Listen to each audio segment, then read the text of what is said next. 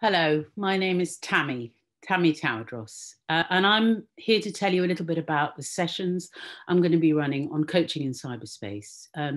Clearly, the world is shifting enormously, the world of work, but also the world generally, given the context in which we're operating at the moment. But we want to concentrate in these sessions on what it's like to coach in cyberspace.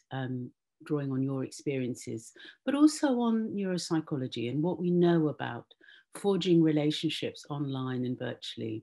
How do we show up, both as coaches and coachees? What are the things that might limit us, but what also helps us build relationships and make those connections and maintain them across this imaginary realm or across this very different world? When we can't be co-located, we can't be together in body.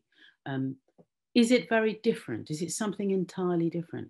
Well, perhaps it is. And those are some of the things we'll be considering, as well as really giving some tips and pointers that we draw from neuroscience, understanding how it is that we bring our ideas, our experiences, how these might affect the forging of a relationship, how we enter cyberspace, but also what makes it work, what makes us be able to connect and sustain ourselves in relationships that are very important, perhaps more so than ever before.